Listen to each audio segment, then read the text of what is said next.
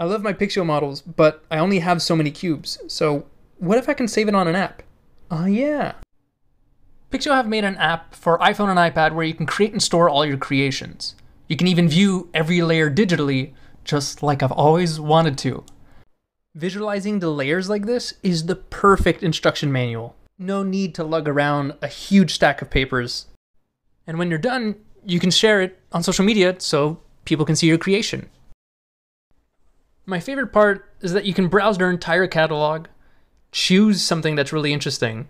They've made a bunch of themes. You can just scroll right through them, animals, environments, and you can then just edit it. Their models. You can take what they've made and edit it yourself to make it your own. Now to save it and try to make it physically.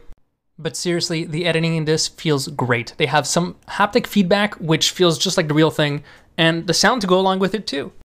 And they plan to add more features to it too, like exporting to Magic Voxel, and best of all, like an internal gallery for the creators so that you can all share and see it on the app. Give the app a go. I would love to see what you make.